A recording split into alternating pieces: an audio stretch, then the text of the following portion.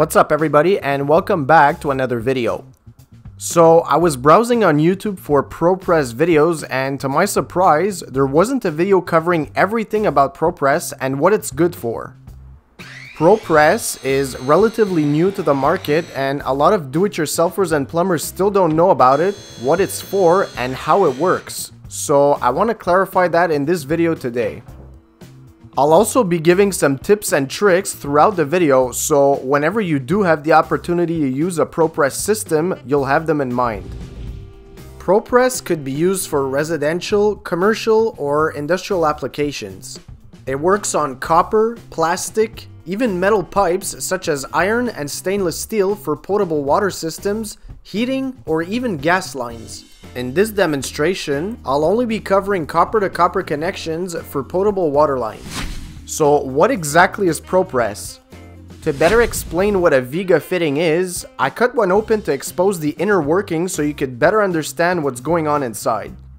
Unlike soldered joints, pressed fittings rely on an EPDM O-ring to ensure a watertight connection. A popular fitting that could easily be compared to are shark bite fittings, which also have a sealing ring inside, but aren't joined the same way. ProPress fittings, as the name states, are pressed using a battery-operated tool such as this one to create a leak-free joint. These fittings are able to withstand 600 psi of pressure for water applications and 200 psi for air, which is outstanding.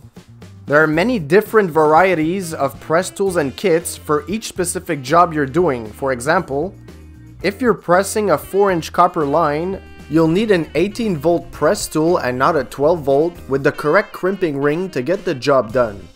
Since there are so many possible combinations, it would be impossible for me to give them all out here, so I'll link a file in the description box below to all the combos for your info. Apart from that, the tool is quite foolproof when it comes to using it, which is why it's so easy to integrate onto a job site. A kit like this is pretty expensive at around $2,000 and can go up pretty quick depending on the batteries and attachments you get with it, but it sure does pay off in the long run for many reasons. However, as much as this sounds great, this system does have some downsides to it like every other system. So let me go through all the pros and cons about it so you could judge by yourself whether this could be something for you or not. Starting with the cons, first up is the price. Like I mentioned before, the price could go well above the $2,000 mark depending on which kind of kit you're getting. A lot of heating and potable water systems are PEX nowadays, which are far quicker to join by either crimping or expanding them. However, some building codes still require copper mains and branches, and this is where the press tool shines. Something else to consider when talking about cost is maintenance. The tool doesn't need any maintenance per se, but will ask for a calibration after 50,000 cycles by blinking a green light. Meaning you'll need to bring it to your nearest service dealer, costing you anywhere from $250 to $500. Adding up to the costs are the fittings. If we compare a 1-inch elbow with 5 other types of fittings, the Vigas are the second most expensive ones under the shark bites. Once these fittings are pressed, they can't be moved or undone, meaning that if you made a mistake, you'll need to restart it and it could get costly very quickly. PEX, for example, allows for the fittings to be rotated even after they've been crimped, which is one of the many reasons why it's so popular. And lastly, the fact that the fittings rely on a rubber O-ring could cause confusion, as we all know that rubber does deteriorate after time. However, the O-rings are pre-lubricated as they're manufactured, which addresses the drying out problem that these types of fittings have. Now on to the pros and why this tool is such a game changer in the plumbing industry. Anytime working in a commercial building, a hot permit is required. This permit allows you to use a soldering torch at a predetermined time during the day to make sure all the smoke alarms in the work zone are covered or closed, not to activate the sprinkler system. Also, you typically need to wait 1 hour after your last solder to make sure that nothing catches fire. These procedures are costly and time-consuming compared to a press tool which requires no flames, thus no hot work permit. Something else that makes this tool indispensable when working on copper is the fact that it could press a wet joint. We all know that soldering with water in the pipes is next to impossible, and emptying out the lines could get costly and time consuming. Yes, there are all sorts of pipe plugging devices to use when soldering on wet lines, but they are very expensive, so these are all things to take into account. Other than that, the tool is super easy to use and learn, creates reliable connections at half the time, and only requires the tool and fittings to complete a joint.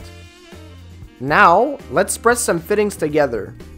Before starting, make sure to have a pair of safety glasses on because pieces could go flying and be dangerous, so glasses on. So first off, you'll need to cut the pipe. I highly suggest using any of these types of cutters as they allow for a straight cut. If you cut with a handsaw, for example, it might get cut crooked and not seal properly because of this. Whichever way you choose to cut the pipe, you'll need to prep it before installing the fittings as you don't want to tear the delicate O-ring that's inside. To ensure this, you'll need an inner-outer deburring tool like this one right here. Deburring does two important things. It removes any sharp edge that might have formed on the outside during the cut, and removes the inner burr, which prevents turbulence inside the pipe that could eventually cause leaks, so this step can't be skipped. Once the pipe is clean and deburred, I highly recommend marking the correct depth before the final crimp. So what I do is I use the fitting itself by inserting it all the way and marking it like this, so that I know that while I'm crimping it, it's at the right spot. It's also good practice to verify that all the O-rings are actually there. I've already crimped a couple of fittings with missing O-rings, and trust me, it's not worth the hassle of restarting.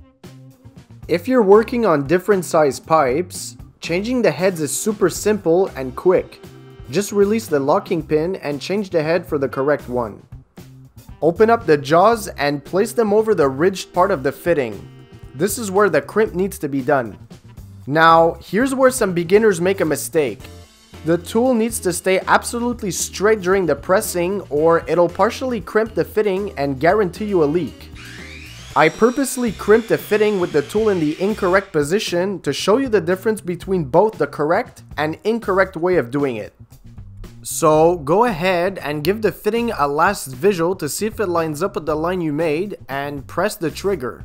Most modern press tools will complete the crimp automatically after the trigger has been pushed, so there's no guessing whether you pressed it long enough or not.